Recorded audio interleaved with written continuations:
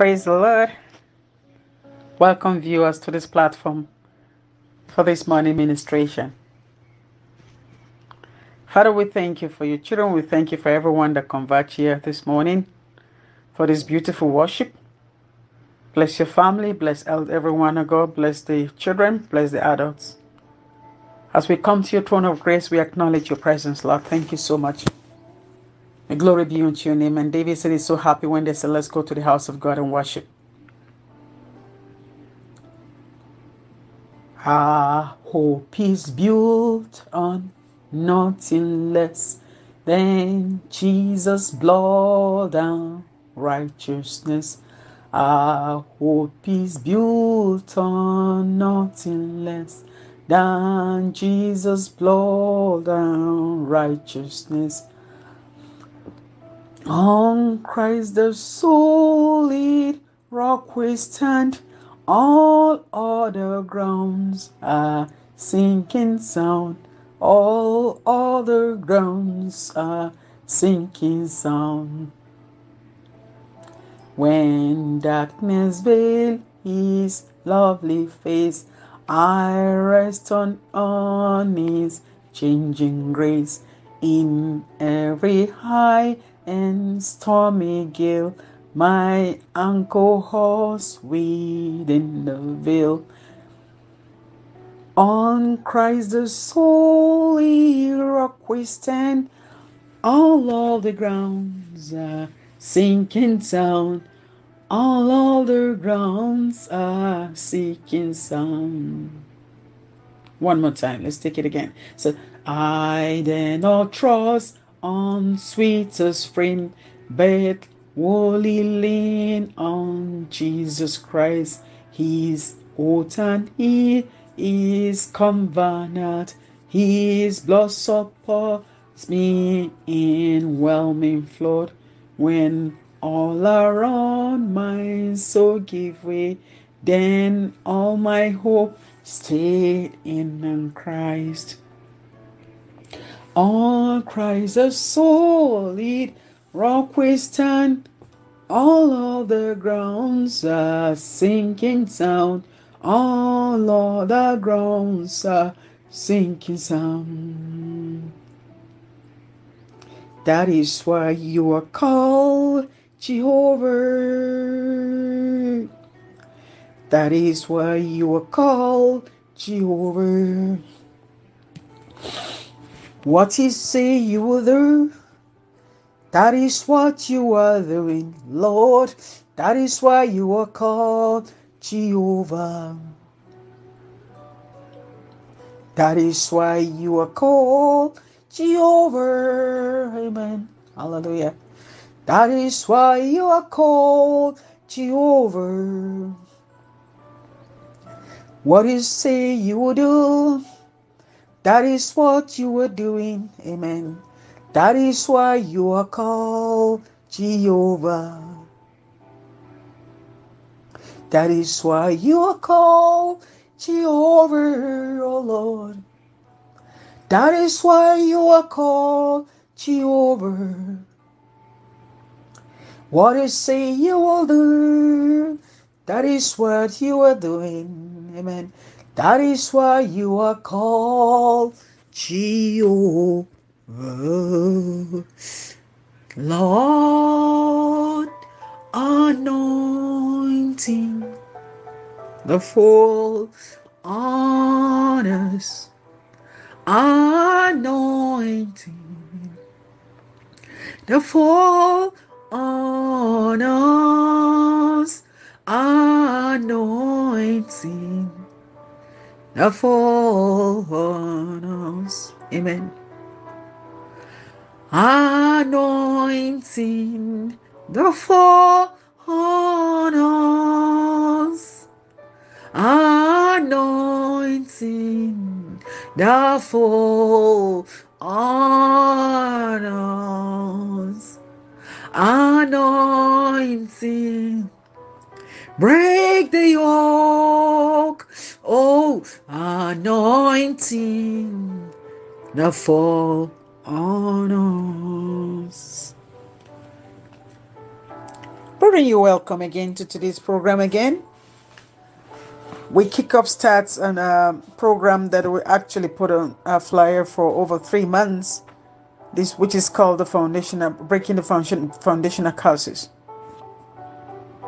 By the grace of God, we're going to have a few message about that this morning, and I want each one of us to pay attention to this to see what's going on when it comes to breaking the foundational curses. Brethren, we know that in this dispensation, the only thing that actually can help us through is to see how we can deal squarely about our foundation. And I said that topic came through the Word of God. We did not choose that topic on our own. So when we talk about foundation, we're talking about the fundamental basis of our life, what the whole family is seated on, the roots of the family, the tree that generated, from a particular source. You want to know the basis of that family. You want to know their culture, right values, ethics, and also what they stand for. So when we talk about the foundation, we're talking about how we've been inherited, just like God made Adam from the soil. Foundation is so important in every man or woman's life. Foundation is so important even to Jesus Christ when he was given birth in a manger. Now, the father of Jesus Christ, the mother of Jesus Christ, they were short of inn. They actually wanted to book in for an inn, but they didn't have one. But eventually, they had a manger where they have the rams and some little few animals, and then that's where they gave birth to Jesus Christ. Foundation is quite very, very, very important. But even why God is interested in a foundation, that we are interested in the foundation, so also Satan is interested in foundation, because in foundation, now Satan gets a lot of information. He goes in there to dig out information, to bring out things to use against his victim. Foundation is so important in everybody's life. But there's something that is quite, intriguing again when it comes to foundation. Now, Paul was emphasizing in the book of 2 Corinthians, chapter 12, verse 2 to 4. He said he knows a man that was caught up in the air. He said whether it was in the body or in the flesh, he does not know. Whether it was in the spirit, he does not know. But Paul was very aware of the vision he had. He was so disturbed because he was wondering why. Why is it that this person is caught up? He said those words they said about that person was quite different, scaring. So when we talk about foundation, number one, you have to assess it from different dimensions.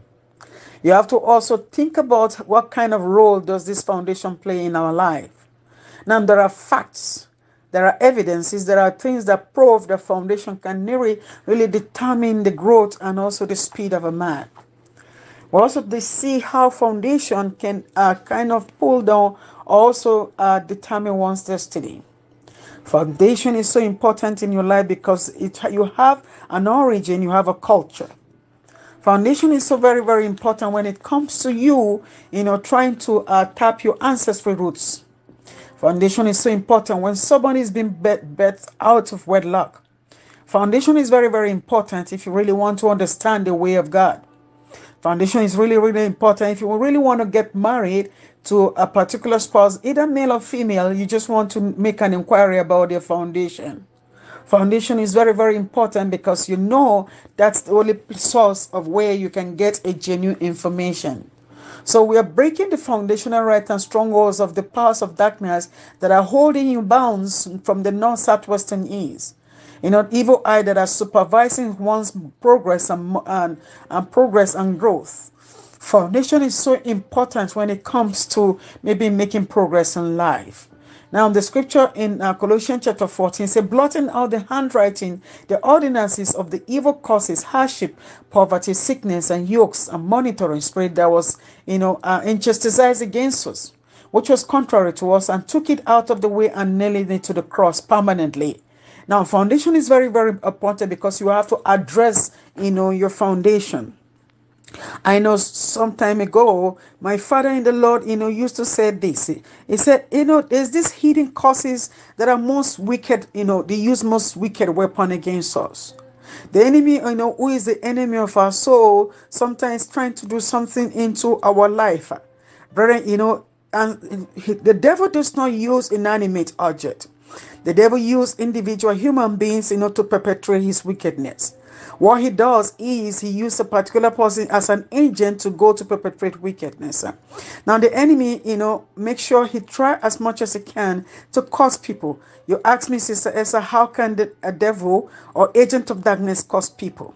The witchcraft people can cause somebody on an evil tree or an evil priest or evil altar. These hidden causes are most the wicked weapon that you cannot place your hand upon, because you have no idea where the war is coming from and hitting you so hard. So these evil monitoring spirits, evil eye, we're here today to break them and scatter them. Now, you say you owe it to yourself as a duty without any reservation to make sure you pull down those hidden causes that are stopping you.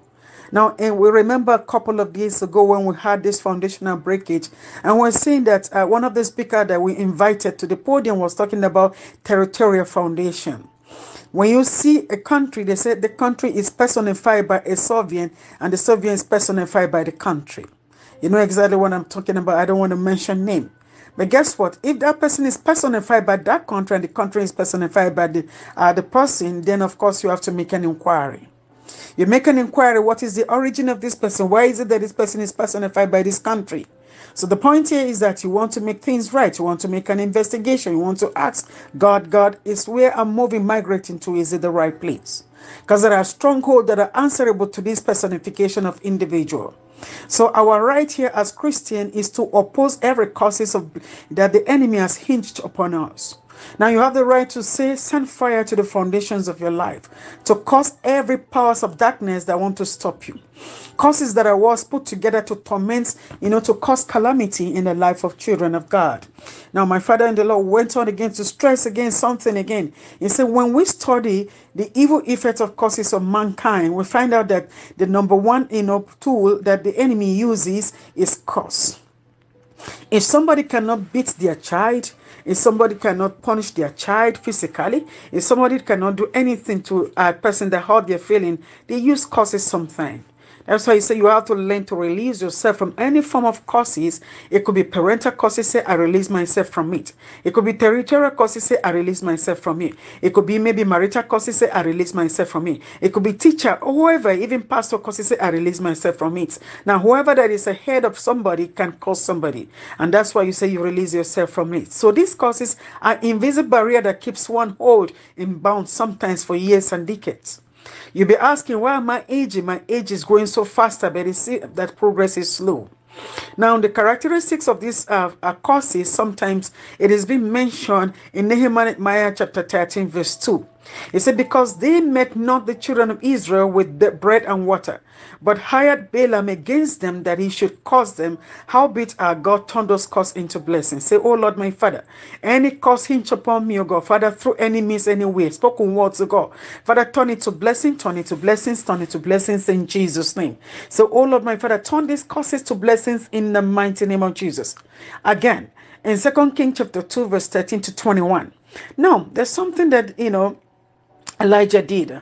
He said he took up his mantle and then felt that, he has to go back and stood by the bank of Jordan. He took this mantle of Elijah that fell from him and smote the water, and then he parted it hither. And then Elisha went over. And when the sons of the prophets which were to view Jericho saw him, they said, the spirit of Elijah dwells upon Elisha, because they saw the raw manifestation of power. And then they came to him again, bowed down themselves to the ground before him, and said unto him, behold, now, therefore we know that you are truly a servant of 50 strong men. Let him go, we pray thee. Seek the master, lest peradventure the spirit of the Lord had taken him over. Cast him upon and go to the mountains into some valley, and say, you shall not send. And when they urged him till he was ashamed. And then guess what? They sent there 50 men, and then they sought 3 days and found him. And when they came again to him, for he tarried in Jericho, and he said to them, God, did I not say to you, go not? And then the man city said unto Elisha, behold, we pray thee the situation of this city, please, is not pleasant. As our glove seeth, he said, water is not, and the ground is barren. And he said, bring me a new cruse. Brethren, I'm not saying Tom Cruise. I'm talking about cruse of salt. He said, put this salt therein. They bring the cruse of salt. He put it and spring it to the water. And when he spring this water, the salt into the water, then it's asked them that they should pour the water in the sea, in the river. Automatically, the water became healed. It turned from bitter to sweetness, to grow to progress. Brethren, we should learn as much as we can to put salt, which is God, the Father, the Son, and the Holy Spirit, into our situation. And physically, people practice these. Sometimes there are causes that are too much. You just physically just take the salt and say, Father, you know what? Since witchcraft barriers or forces of darkness cannot stand salt, because salt cut like an edge of sword. It cut away every form of infirmity. You understand? So they automatically use that particular thing according to what Elisha told them, and then they became sweetness. Brethren, I pray sweetness into your life in the mighty name of Jesus. When the anointing of God falls upon you, your enemies will bow. In the mighty name of Jesus. Say, Lord, send your healing power into the foundations of my life. Say it consistently. Say, oh Lord, my Father, send your healing power into the foundation of my life. Send your healing power into the foundation of your children's life, wherever they are. Send your healing power into the foundation of their life in the mighty name of Jesus. Say, Lord, send your healing power into the foundation of their life in the mighty name of Jesus. Say, oh Lord, our Father, send your healing power. Let your healing power fall into the foundations of our life in the mighty name of Jesus Christ. Brethren, now, when Paul actually saw this man being caught up into the air, into a different location of God, Father, that he doesn't know, he was actually asking, where is this person? He was caught up to the air, and he went, straight away to a place called, he went to the third heaven, not the second heaven. The second heaven, if you actually want to pray and see what is going, you see wickedness in second heaven. Second heaven, sometimes you see the powers of ancestors. Those was the cloud of witnesses that are hanging here perpetrating wickedness. Now it is left for you and I to speak to that second heaven. Lift up your hand and say, anything that is being programmed into this heaven against me, supervising and monitoring my progress and monitoring me through familiar spirits. Say, I pull down the stronghold down in the mighty name of Jesus. Say, because of Christ's live, I shall live. He said, I will not die to testify the goodness of God all the days of my life. Say, I am connected to divine connection. Say, I shall succeed. Now shake your body. Say, I shake my body from every frustration and fear and also anxiety. Say, shake your body. Shake your body from every form of trouble, frustrations, and hardship in Jesus' name. Say, yea, though I walk through the valley of the shadow of death, I fear no evil. Say, I look unto the heaven. Where does my help come from?